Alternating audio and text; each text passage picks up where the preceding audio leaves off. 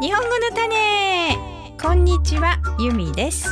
このポッドキャストは日本語を勉強している人のために作りました。繰り返し何回も聞いてください。ピーカンというナッツがあります。我が家の裏庭には大きなピーカンの木が3本立っています。去年はそれほどでもなかったんですが、今年はたっぷり実がなりまして、今、裏庭はピーカンナッツだらけになっています。地面にびっしり絨毯のように落ちています。歩くと足の裏に食い込むぐらい、もう敷き詰められたように落ちています。先日、季節外れのハリケーンが来たので、強い風で木が揺すられてほとんどの実が全部落ちたようです。これを拾ってひたすら殻を割って中身を出すという作業をですね、3日ほど私はやりました。この作業つまらないようですが、結構楽しかったですね。単純な作業なので、没頭すると無になれるというんでしょうか。何も考えなくていいですから脳がリラックスするそうなんです。ちょっと手は痛くなってしまいましたが、でも楽しめました。さて、このピーカンはアメリカに自生する実がなる木で、農家で栽培されていることも多いです。ピーカン畑というのがあったりするんですね。テキサス州の州木だそうです。で、脂肪分が大変多くて、全体の 70% くらいが脂質だそうです。油がたっぷりなんですね。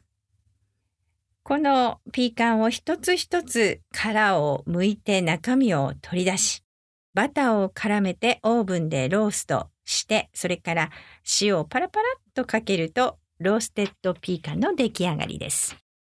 それに砂糖をコーティングすればシュガーコーテッドピーカン。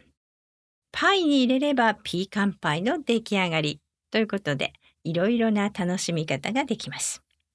日本には栗という木があって、秋になるとこの栗の実をいただきました。栗をそのまま食べても美味しいんですが、ご飯と一緒に炊くと栗ご飯。栗を甘くして、お菓子にしたり、栗のかんろにですね。あと、モンブランというお菓子のクリームにしたりします。日本ではこの栗は縄文時代から食べられていたそうで、日本人にとっては秋といえば栗なんですね。この栗は皮を剥くのが本当に大変です。まず外側にトゲのついたイガがあります。ここから栗を取り出さないといけないんですが、このイガがまるでハリネズミのように、トゲが痛いんですね。そーっと取り出して、そして鬼皮という硬い皮がありますので、それを茹でて柔らかくして剥きます。で、さらにしぶかわというのがついてますので、それも剥かないといけないんですね。3段階剥くわけですけれども、かなりめんどくさいです。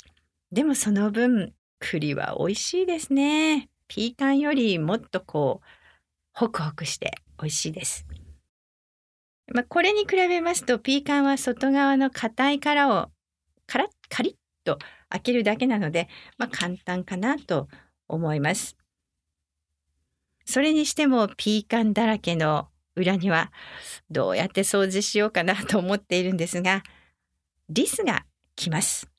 幸いリスが来ますので、リスにいっぱいピーカンを食べて太ってもらおうかなと思っています。このポッドキャストのトランスクリプトが欲しい人はまことプラスメンバーになってください。www.makotoplus.com を見てください。それではまた。日本語の種でした。